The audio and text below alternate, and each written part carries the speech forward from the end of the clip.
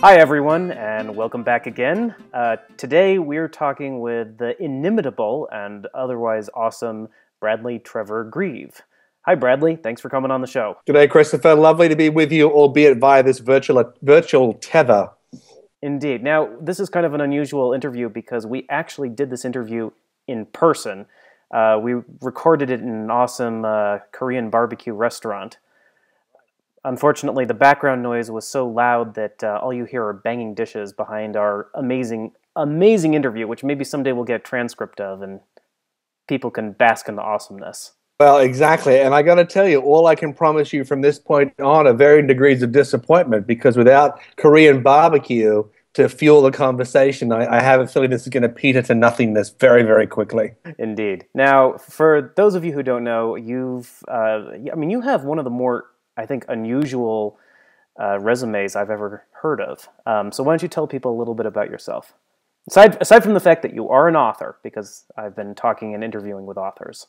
True, we have that in common. We have a lot in common, not just our spectacular beards, but and our love of the great outdoors and a limited sense of self-preservation. So yes, my name is Bradley Trevor Greive. Everyone just generally calls me BTG, my initials.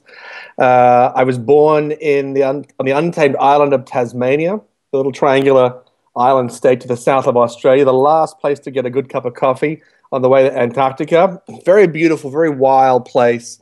Tasmanian devils in the forest, penguins and great white sharks on the coastline. It's a really beautiful place that I love. And for me, being in nature and loving nature probably stems from where I come from. But when I was a young boy, my father won a scholarship to continue his medical studies at the Royal College of Surgeons in Scotland.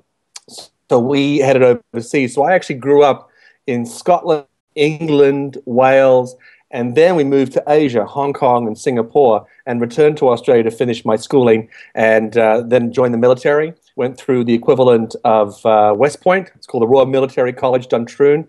Graduated, went to the Infantry Corps, then managed to make my way into the Airborne Forces as a paratrooper, platoon commander, specialized in heavy weapons and anti-handling devices, among other things, and mine warfare. And then I had a horrible health setback. I contracted a tropical respiratory infection while on a job with your SEALs in the Arafura Straits. And when I came back to base, it was quite cold and wet, and it just took a hold of my lungs, and like a big pulmonary shutdown, and it pretty much killed my combat service career. And so I basically, at the age of about in my early 20s, started a whole new profession. And having committed so much blood, sweat, and tears to my previous profession, I felt that I had paid my dues and I was entitled to pursue my creative passions.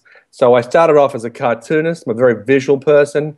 Worked as a cartoonist for a newspaper in Sydney, Australia, and then eventually managed to have a book published. And we can talk about it in more depth, but suffice to say, my background is a combination of wildlife, wild places, and killing people who absolutely deserve it. So it's a military background, but I think of myself as a humorist, as someone who prefers to be in the great outdoors. And so all my other experiences stem from that. And I have been through the Russian space program. I've entered traditional Polynesian games in the Pacific. But all those experiences come back to a love of writing, a love of books, and a love of nature. That's certainly quite a set of experiences there. Let's talk about your books for a minute. I have to say, I really enjoyed the Blue Day book and some of your other books that I've read. I would highly recommend them to anyone who's watching this. But you're also working on your first fiction novel now, aren't you? I am, but yes, I've done two things that I'd never normally do. And I've been looking forward to it for some time. I've produced, well, that's a lie. I've done nonfiction works before with books on biodiversity and cats and dogs, and I enjoyed that. And I just recently finished one about Bertrand Russell, which is the first historical biographic book that I've done. But yeah, I'm really excited. I'm finally mustering up the courage to change genres and to try my hand. What's that? We had a Skype problem there. I was going to ask you when can people expect the Bertrand Russell book to be tentatively coming out? I think if we're lucky, it could be out for Christmas. I'm a bit busy at the moment. I have a visual gift book, really beautiful story. I told you about when we caught up last time for lunch, about this little bird that was rescued in Australia by a family who'd gone through a very deep tragedy. And in a strange twist of fate, the little bird actually ends up rescuing the family. It's actually a true story, and it's very weird and beautiful. A woman breaks her back on a family holiday, and becomes a paraplegic and falls into depression. And by rescuing this bird, the family is reunited. It sounds like a Disney film, I know, but it's completely true. And the photographs are unbelievably beautiful. And so I decided I couldn't say no to that project. So I'm finishing that now. That'll be out in May next year. But the longer term project is the one that I'm most excited about. And I've fused my passion for adventure travel and wildlife and foreign cultures all together in a book about the brown bears of the islands off the coast of Alaska. And I've decided to, even though everything in the book will be based on fact, the story itself is obviously pure fiction. And so it's been very exciting. I've been working on it for about 2 years, and I don't know what to expect because people don't know me as a fiction author, but I don't care. I enjoy it so much I don't care. I just hope it goes well, but at the end of the day, I'm loving the process of writing it. And you've been doing what might be accurately termed extreme research, haven't you? Yes. Yeah, don't try this at home. Remember, you're talking to a guy who's had 17 or 18 surgeries and 5 treatments for rabies. I once got a sexually transmitted disease in my eye when a koala urinated in my face. So, I'm that guy. I do a lot of work with wildlife. Some of your viewers might recognize me from my appearances on these late-night TV shows, bringing animals onto these late-night talk shows. So I'm obviously experienced in my conservation programs. I know what I'm doing. But this has been a thrill. No. So I go up to these remote islands off the coast of Alaska, and I spend time tracking these brown bears. And I do it with the Native Americans who live there, the Tlingit. And their culture is the reason that I'm there. I wanted somewhere with a very unique indigenous culture that also had plenty of brown bears. And places like Kutznawu, which means Fortress of the Bears, has the largest brown bear population in the world, and it is the main Tlingit population now as well. Mm-hmm. And I love it. I mean, it's terrifying. You're out there all day in the forest. We spend a lot of time in the boat, move around these islands, and then if we're downwind, we'll stalk these bears and observe them, take thousands of photographs and video and lots of measurements. A lot of it's not very sexy. A lot of it is taking samples of poop in the rain, but I want to see what they're eating, how they're behaving. And these are big, big bears. You can fit 2 or 3 interior grizzlies into one male Alaskan brown bear on the island because they have so much more food. Uh-huh. They have access to very nutritious plants all the time. Obviously, they get the fish run, which is very important. And they also eat the deer, and they eat any kind of carrion. There's no moose on this island, and there's no black bears. And you know why? Because they all got eaten. Every now and then, a moose swims across.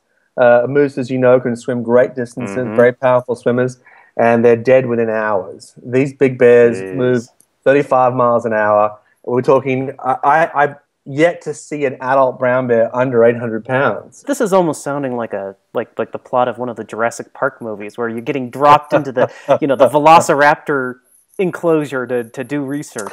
Well, it's funny because when I'm doing it, I look very calm and composed. And remember, I was in the Special Forces, so I know a little bit about how to keep my head together when things are going badly. But I prepare myself mentally before I go out. I don't normally carry a firearm. Sometimes I do for personal protection. Usually I just take bear spray. But my Tlingit hunter and guide, Alvin Johnson, who's also known as Raven by the Pond, in Tlingit, he carries a weapon and so forth, and he is watching my back. I don't go out in the woods alone. That's how you don't come home. So he's watching my back, so I can focus on photographs and making my notes and checking the maps and looking for spoor, all that stuff that I need to do. So I make sure someone's there watching my back. But when I'm out there, I've already rehearsed in my mind the actions I will take under certain circumstances.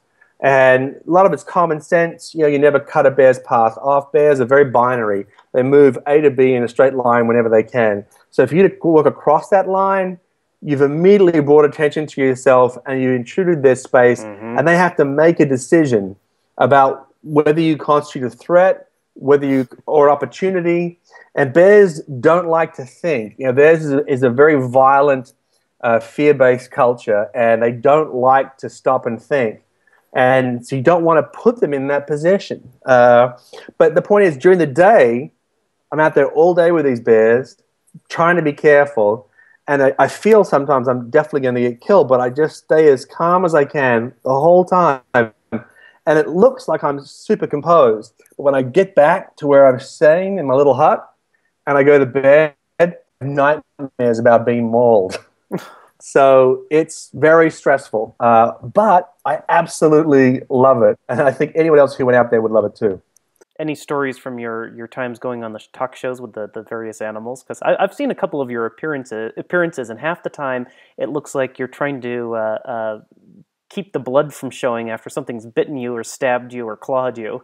Well, I come from a very serious and very credible conservation background. I'm the governor of a huge facility in Australia, the Taronga Foundation, Taronga Zoo, and I sponsor something significant in each of the 115 countries where my books are published. So I've been involved in these programs for many, many years. I've invested many millions of dollars in them, and I don't want to betray the values that I have in how animals are treated or talked about.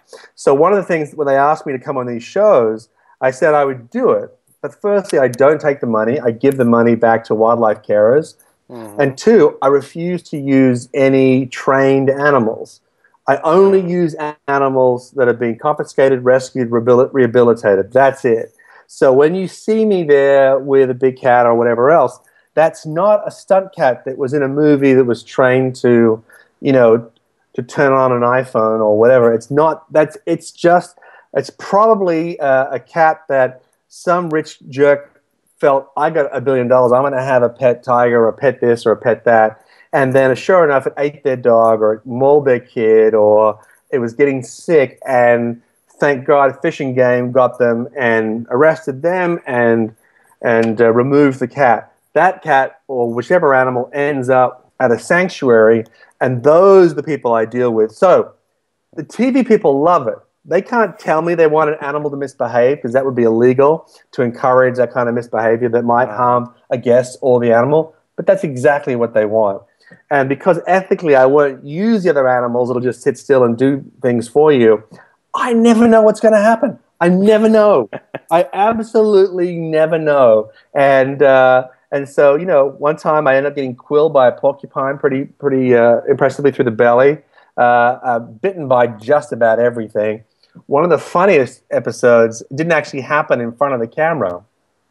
We're backstage, and the problem with even a big TV set, as you know, is that it's bright out front, but it's dark out the back.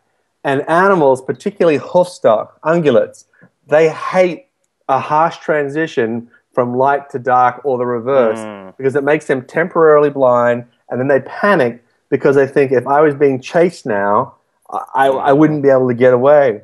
So I was at the back with a reindeer, and reindeer have just incredible antlers, and he was freaking out, and we were just trying to shove vegetables into his face for him to eat to calm down. And I put my hand on his forehead and just said, settle down, big guy, you're going to be fine. Now, I'm a big unit. I'm 300 pounds and 6'3" and change. But he's a lot shorter than me, but he's 400 pounds. And his center of gravity is much lower. Reindeer have the largest antlers of any deer in the world except for moose. So it's a huge spread of antlers. And when the males are in the rut, which is he was, they're only thinking two things. They want to have sex with something, or they want to kill something, or they want to eat. It's only those three things. So by touching his forehead and just saying, hey, take it easy, he felt that slight pressure, thought I was challenging him, and just went straight through me and just about took off my left nipple. Anyway, I know from experience that I'm going to get injured and get blood and poop and all sorts of stuff on me. So I take like 6 shirts, and we just quickly went backstage. The shirt was torn to shreds, banded over the nipple, mopped up the blood, put the shirt back on, and went back out and did the show. That happens all the time, something like that. Not as dramatic as that, but there is, wild animals are not pets, and doesn't matter how much you wish they were, they're just not. The domestication process takes thousands of years and many generations, and calling an animal a pet does not make it so. Unless of course we're talking about foxes and you're in Russia. Well, only specifically if you're talking about that silver fox program. Is that what you're talking about? Yeah. Yeah, But see, that again is incredibly selective inbreeding to yeah, produce a much more docile breed of fox. But I guarantee you that it's no better than those ridiculous savannah cats. F1, F2, F3 crosses between servals and cats. You know, I say to anyone who wants to get themselves a serval or a savannah cat, I say, here's what you do. Just get a chainsaw, go out the back, smash everything, cut it up, then go outside your house, cut down all the trees and burn them, because you'll never see another bird ever again. So if that's what you want, so yeah, you can get some pet animals and you can have relationships with wild animals. Of that, there is no doubt.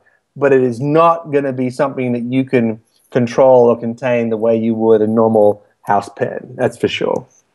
yeah. Having grown up in Montana and been around a lot of wild animals, that rings very true for me. And it was one of the things that really influenced when I was writing The Dragon, Saphira, and just animals in general. And I think it's a sad thing that more people don't have experience with wild animals growing up, because it gives you a perspective on life that you don't get when your entire environment is controlled and the only animals you really interact with are other humans.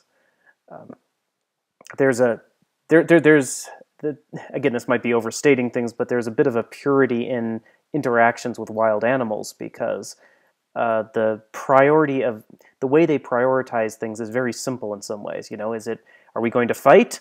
Are you a mate? Are you a prospective mate? Are you food? Are you, and if not, maybe, are we going to play together, or are we going to ignore you? Whatever the hierarchy is, it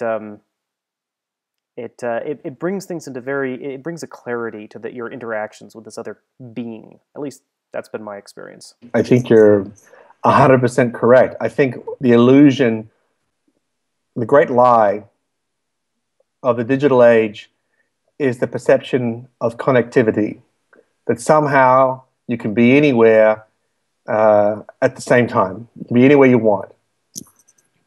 But you're not. You're in your room, you're on the subway, you're in a restaurant, you're in a hotel, and you're connecting through this portal that, for all its sophistication, is little more than, two tin cans connected with a string. I mean, it's this very tenuous connection to the other, to elsewhere, to the outside world. And there is a genuine belief amongst people like myself that we have generations of what we call nature-deprived people. And I don't believe you can be a whole person if you don't have the opportunity to experience a connection with nature. Not some fruity tree-hugging thing, but just get out there and smell the fresh air, purely from a selfish point of view.